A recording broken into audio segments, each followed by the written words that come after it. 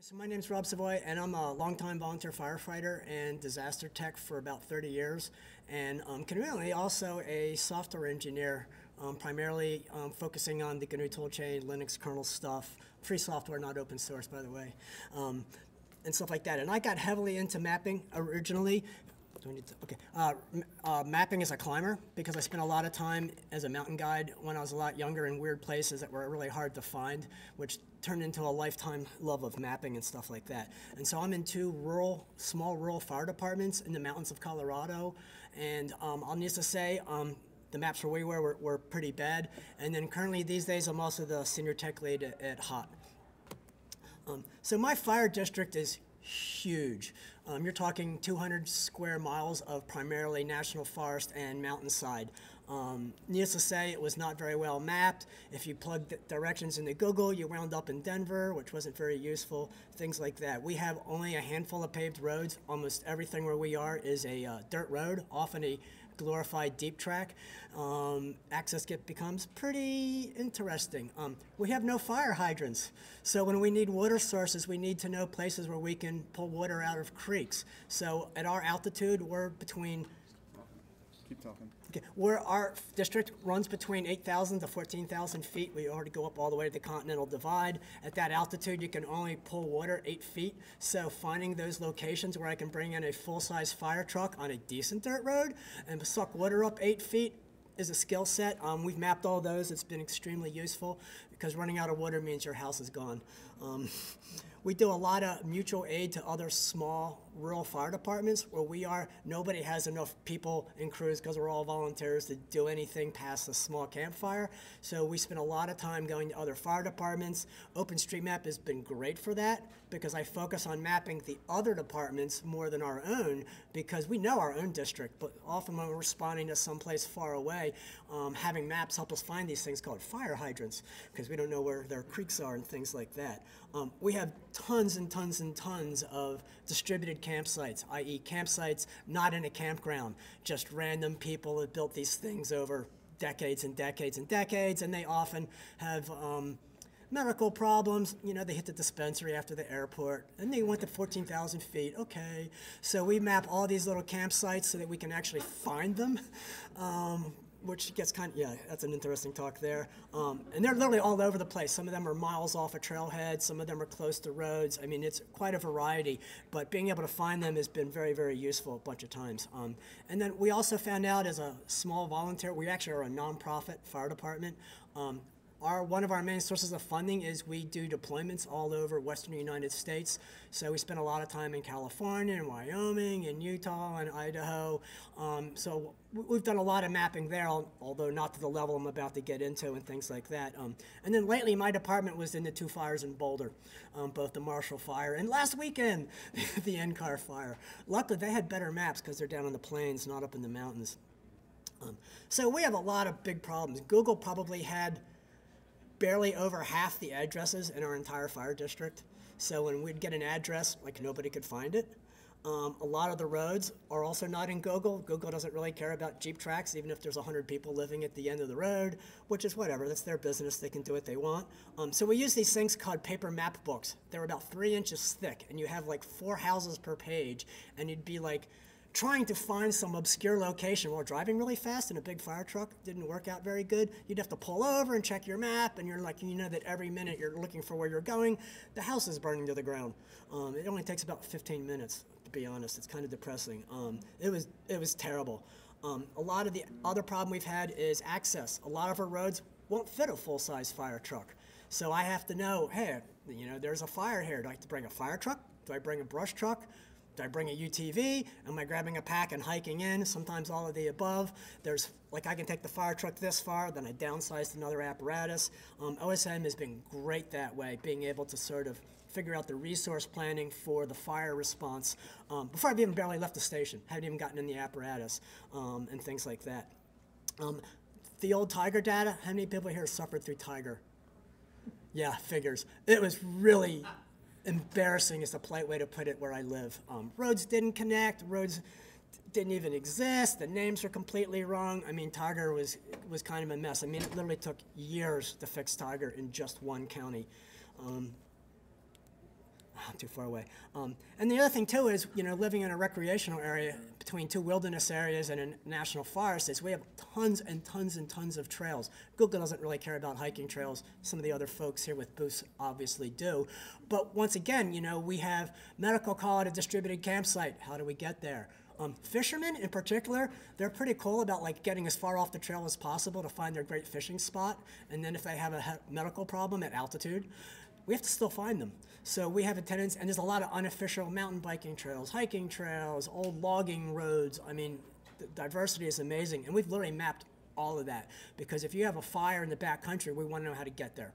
And that's kind of pretty important. And then, of course, once again, the water sources, things like that. So this is a classic response for us, and things like that. So notice the guy with the chainsaw cutting the tree out of the way.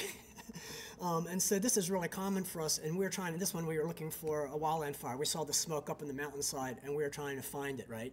And while you can blast off through the mountains and start walking in the forest with no trails, you ever walked a mile and a half off trail and try to remember how you got there and how to go back to where you started? That gets to be kind of messy. One of the things I'm a big fan of, I'll probably mention this in a bunch of slides, is for those of us who map trails and roads, surface, smoothness, track type, width tags.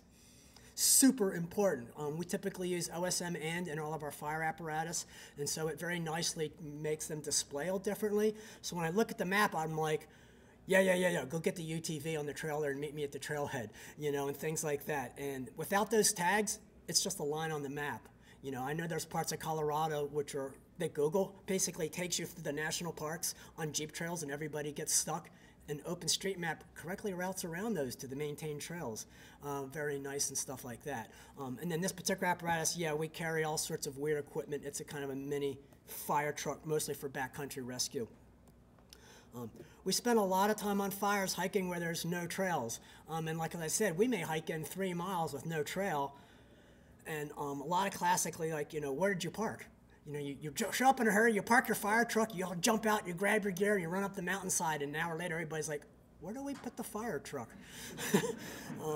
So a lot of times when we're hiking in, I'll map a track. I'll use OSM or OSM tracker, and I'll map the track, so at least I can turn around. And then that way, a few hours later, we can at least see where everything was. But yeah, the parking sounds really funny. It's a problem. Especially because usually you fight fire till just about dark, and then you hike back out, and you're on some dirt road, and everybody's like, is this the right road? It gets pretty interesting. And I'm a huge big fan of offline topo maps and satellite imagery, especially when we're hiking off trail. We spend a lot of time doing backcountry rescues above tree line, and obviously you don't need a trail because there's no trees and things like that. And so having the sat imagery is useful. A couple of years ago, I was on a medical call, and as we came down through the tree line to where the helicopter was landed, we're all like, oh, the tree line is really thick when you come down to that level. And I was with this rescue team, and they're like, well, how are we going to get through all these bushes and trees? And I whipped up sat imagery and said, oh yeah, we'll just go over here. There's where it's least dense. And he's like, ooh, can I get a copy of that? All the rescue teams use OpenStreetMap in my part of Colorado for this basic reason.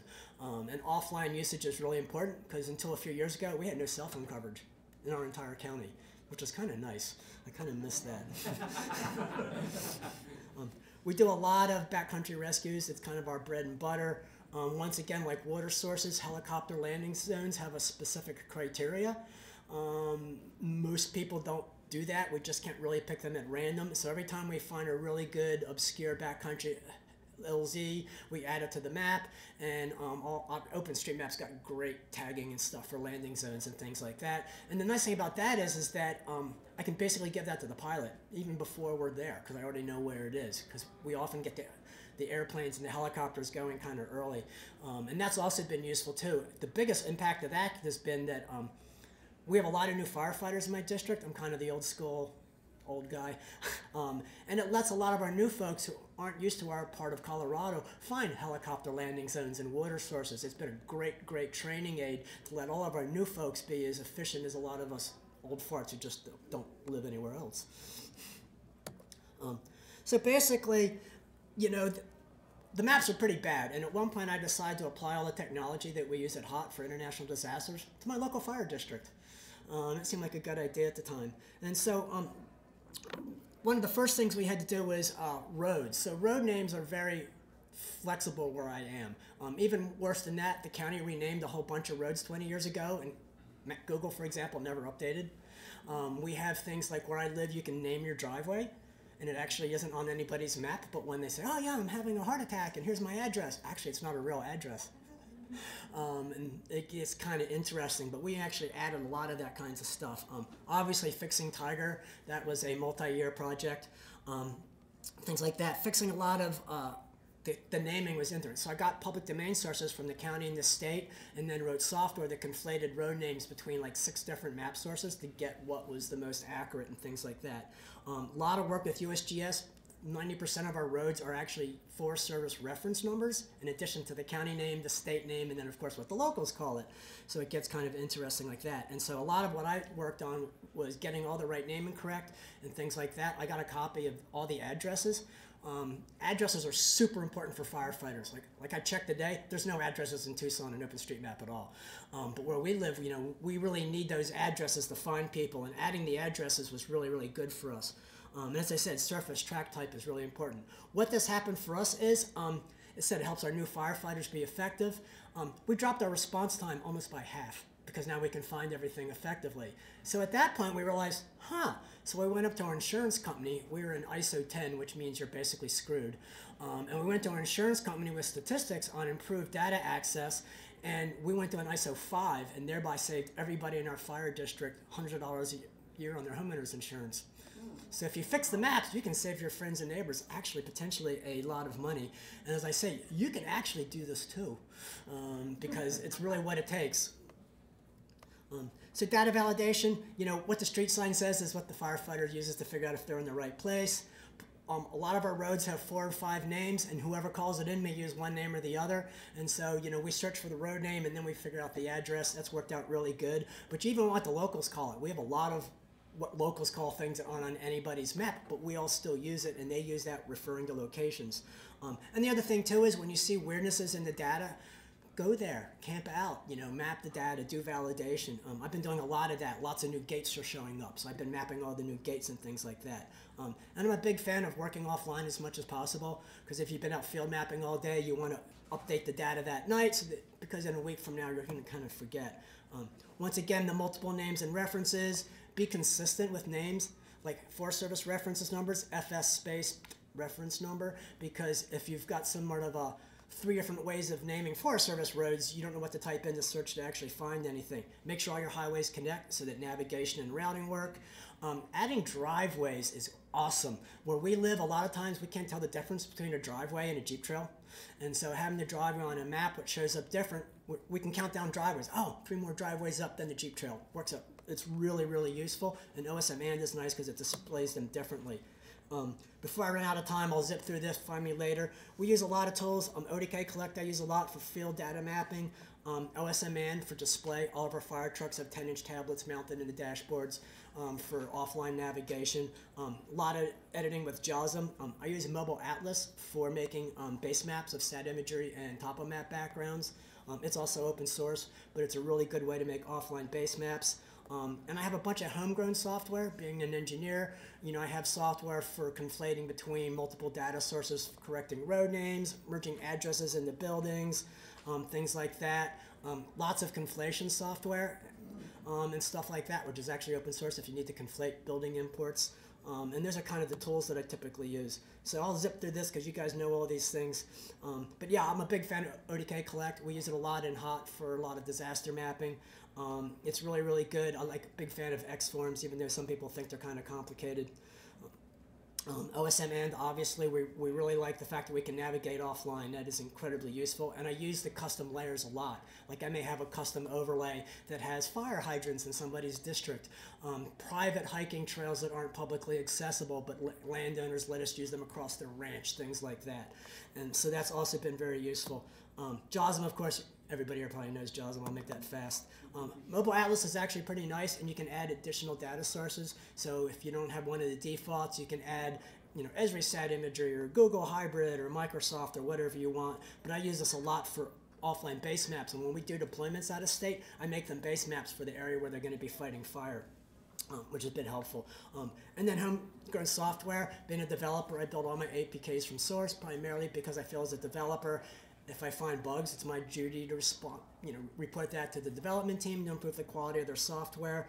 I have a lot of software that I wrote before hot that I'm now fixing it hot for building conflation, address imports, validating highway names, things like that. A lot of weird data extraction, like some people use this Google Maps, so I make them KML files of the same layers that the rest of us at OSM have, and things like that. And then my last thing here is for ODK Collect users, I have a really nice program for pulling data off your phone from ODK Collect, translating the XML kind of free-form format into really nice OSM tagging with data validation mixed in. Looking for people to want to work on this project with me. And that's also really, really useful too, because we use ODK Collect so much, and the process of going from ODK Collect to OpenStreetMap is, on a good day, tedious, boring, and time-consuming. And so by automating a lot of the conversion and things like that has been really, really useful for me getting data from my phone into my laptop and into OpenStreetMap as efficiently as possible.